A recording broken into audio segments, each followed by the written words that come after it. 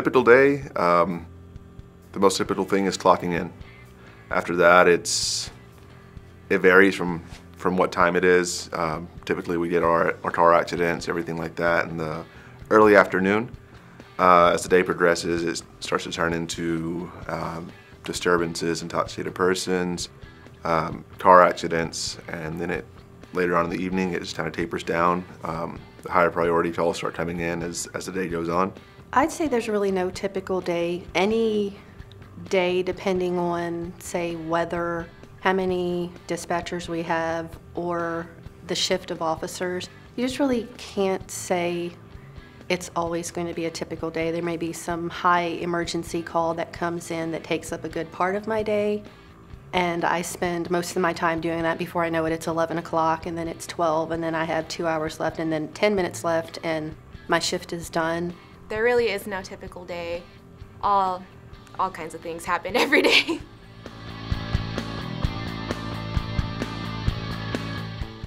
I work Monday through Friday, 2 p.m. to 10 p.m. Sometimes Linda will come in earlier, sometimes Linda will come in later, but I typically work 2 p.m. to 10 p.m. I work from 2 p.m. to 10 p.m.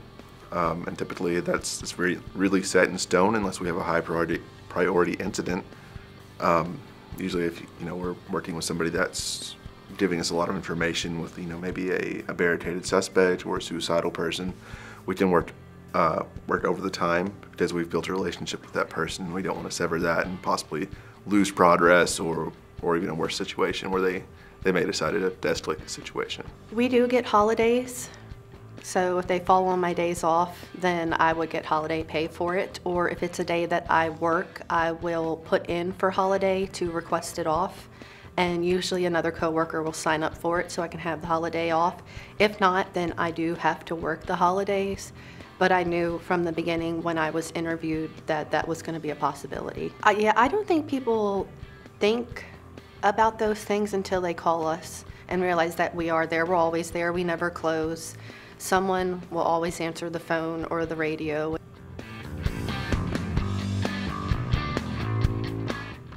We rotate desks, so you don't ever get stuck working the same radio or position in dispatch for 8 hours straight. It's just to break it up, so if one radio is really busy, then the next radio that you rotate to may not be quite as busy. You may get a little bit of break to do other things, like maybe get something to eat, do paperwork. We'll switch positions either every 2 hours or every 2 hours and 40 minutes. So we're working on each station, whether it be fire, police B channel, or the main police A channel. If you have somebody training, they'll have to go to separate places and do their training, and so you just have to accommodate for them. One person won't be stuck on phones all day, which can drag on, and one person won't be stuck on radios, which is just constant stress with the officer safety and telling everyone where to go. So we try to keep everyone fresh.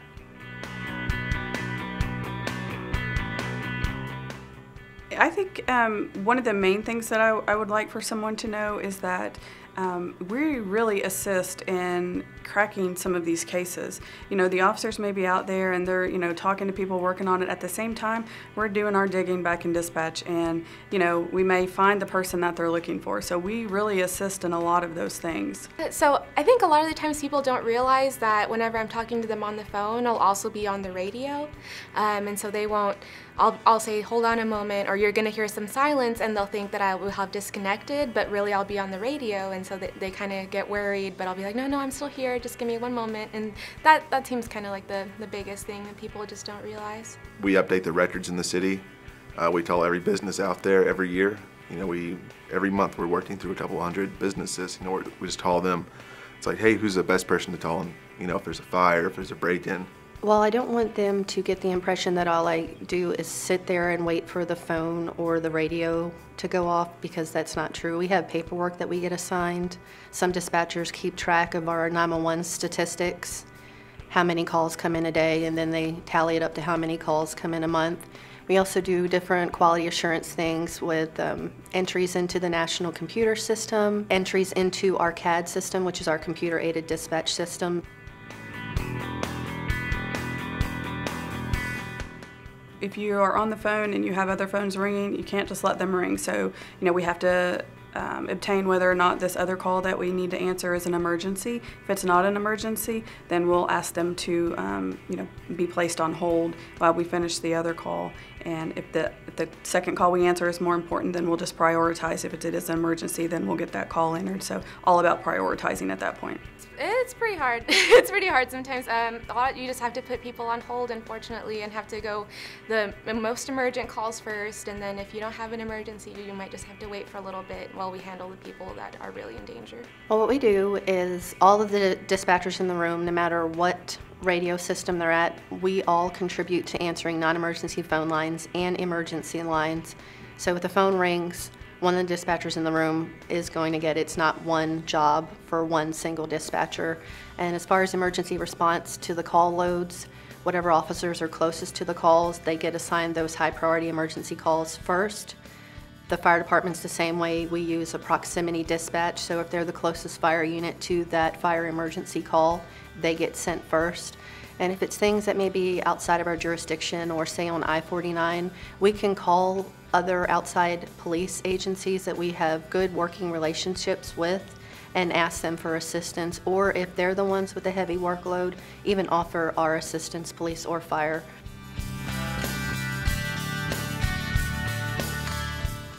So it depends on if you are calling from a landline or calling from a cell phone. If you're calling from a landline, it automatically gives your location. And so we are able to see the phone number and the address. So if someone called and hung up, we would have an address to go to.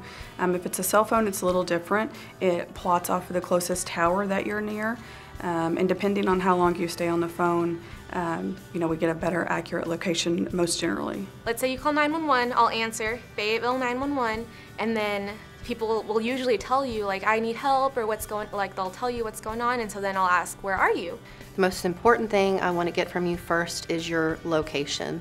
That is so crucial. Most people will forget where they're at in emergencies, or they'll get so excitable they'll blurt it out and then they'll hang up. Say you call 911 with an accident and maybe you don't know where you are. We can ask what do you see around you, and that's one of the things where knowing the city and the geography of the city is very important in the job. That way we can just get help to somebody faster. So if somebody told me that they were at an intersection and they could see at a stoplight and could see Whole Foods, then I'm going to know where that's at. They might not know that they're at intersection of College just south of Millsap, but I know that. So it's very important to know the geography.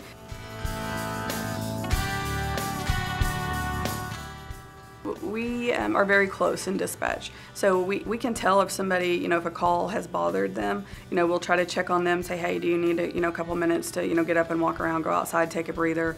Depending on the call volume, we try to see if somebody needs that. Sometimes all you need to do is get up and walk away, and then kind of regroup and come back in and take the next call. But it's very stressful, so we try to really look out for each other in that sense, just to make sure that everybody's dealing with the stress well. You just have to be calm and take every call at a time, because you'll take one call that's really high intensity, high energy, people are just yelling at you, you're just trying to get everything as best as you can, and then the next one might not be like that, so you just have to take every call as it comes.